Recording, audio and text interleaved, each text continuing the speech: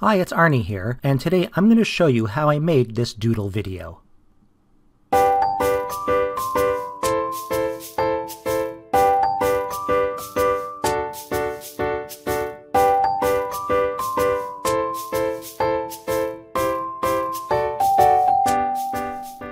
So in this video, I'm going to do something a little different. I'm not going to build the video with you, but I will deconstruct my video and show you how I did it.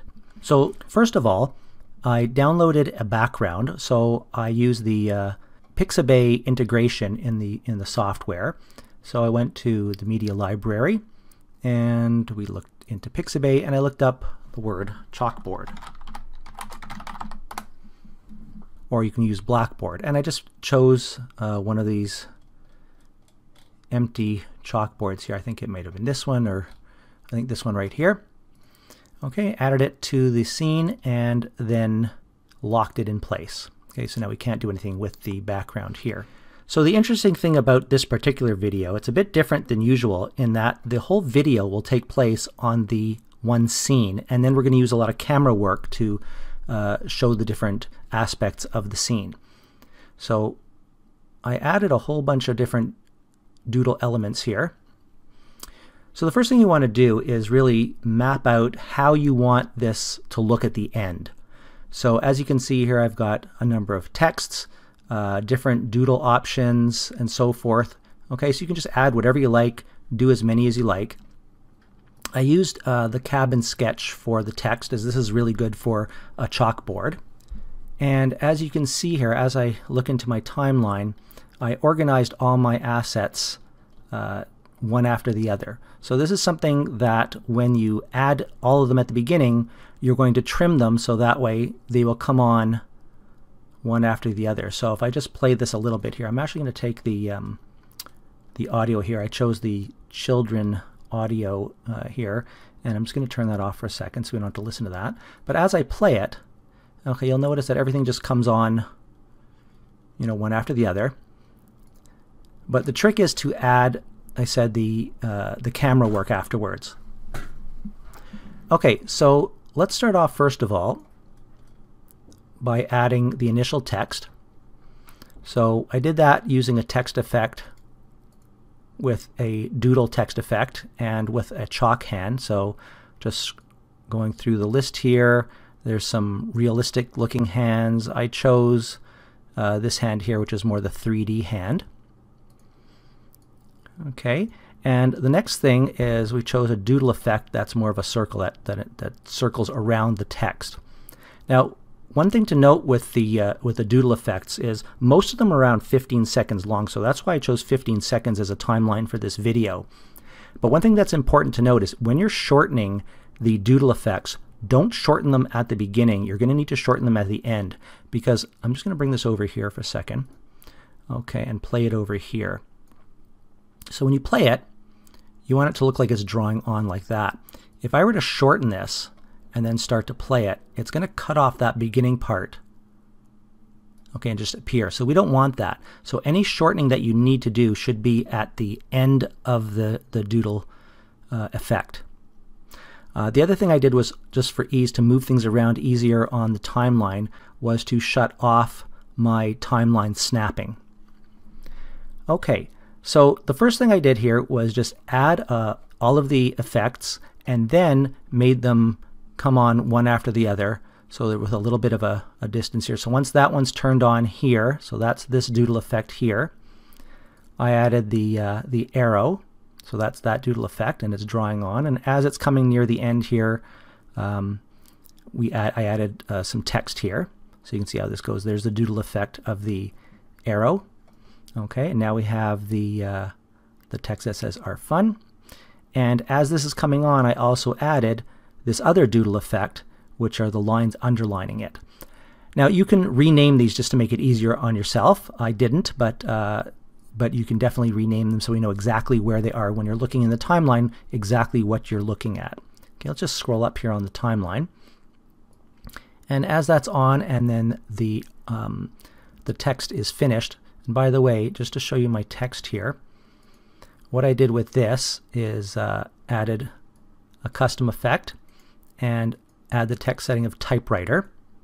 Okay, and with the typewriter, I always like to have the rotation point at the top left corner, so that way when it is typing, it looks more natural. Now, of course, you can have any effect you like, but I like to choose this one.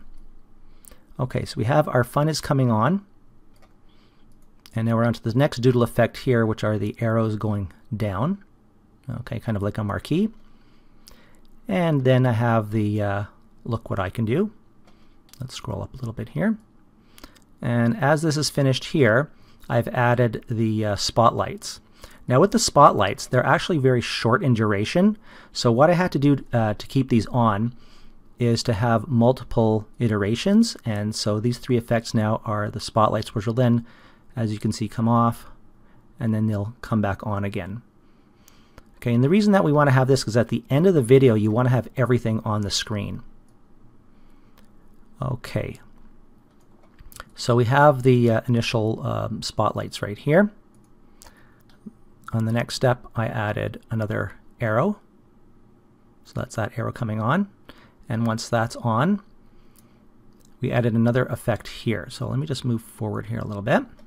So with this particular effect, I'm going to bring this to the side here. There's actually duplicated. So this one here, you'll see, is a like a scribble with a circle.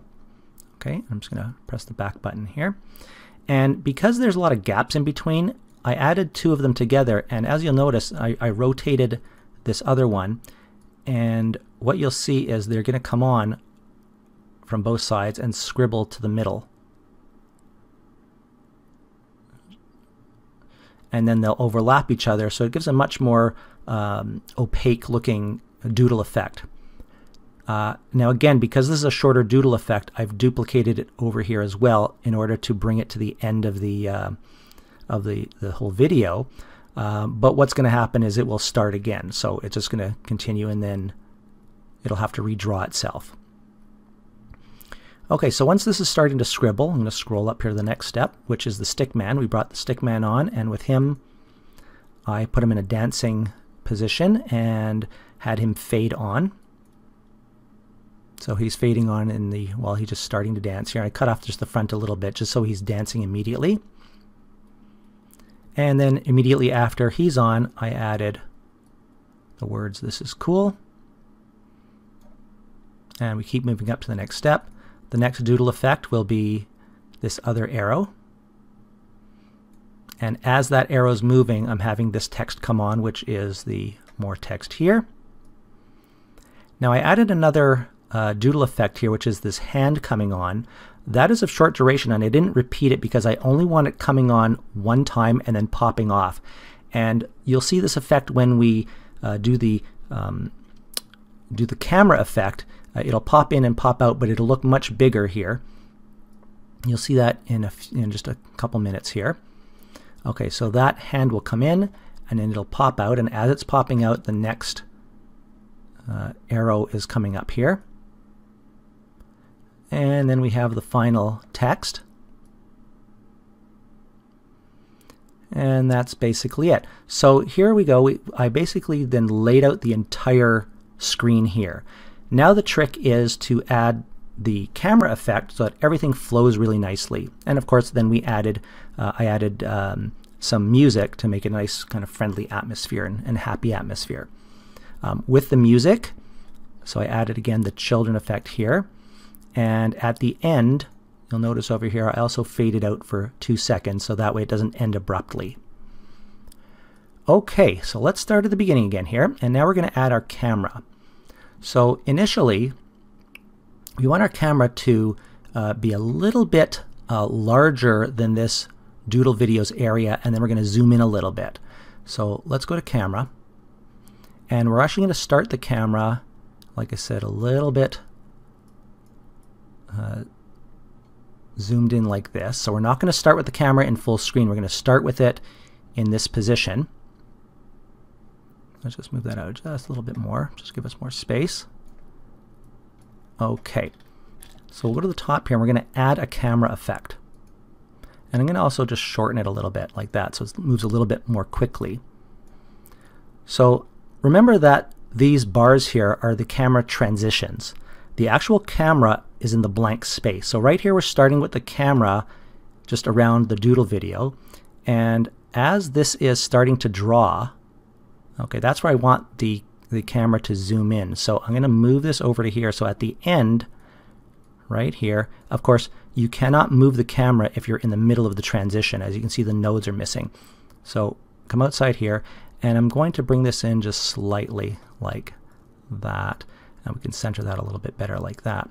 So what'll happen now is it starts a little bit big, start the text, and then zoom in as it's circling around. Now that's should be a little bit centered a little bit more. Okay, there we go.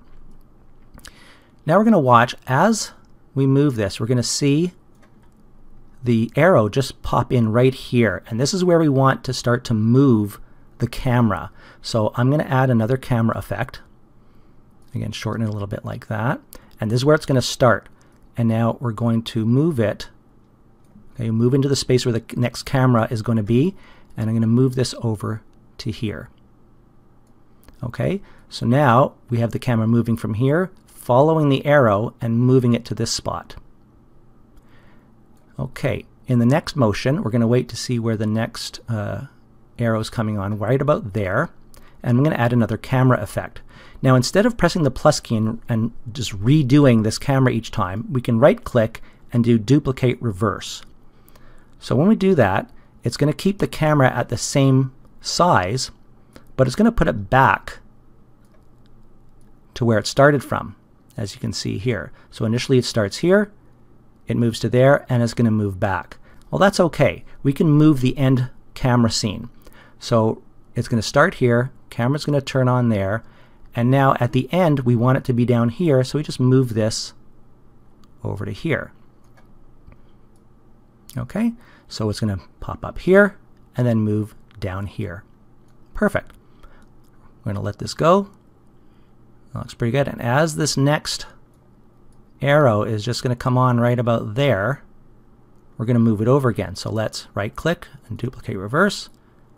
Have this over here. Move this to the end.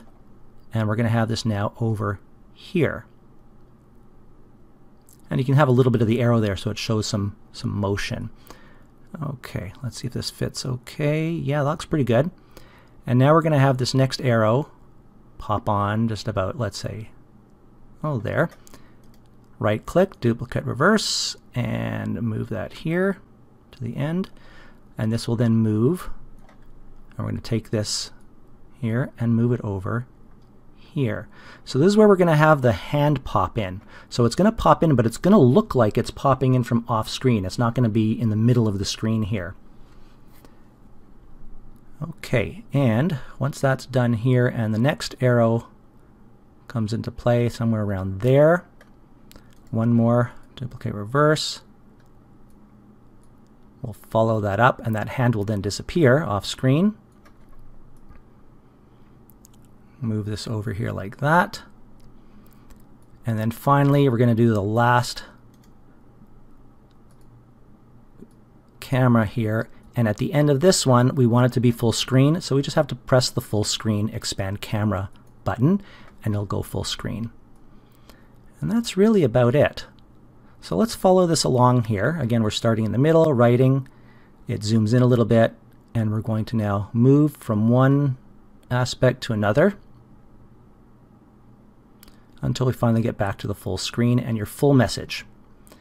And when we play it, okay, again, I put on the volume here, which is good, and we press play, exit the camera.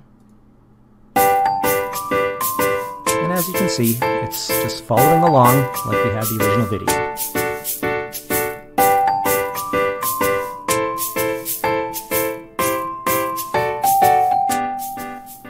And that's about it. Okay, I hope you enjoyed this video and you learned something, and good luck with your doodling.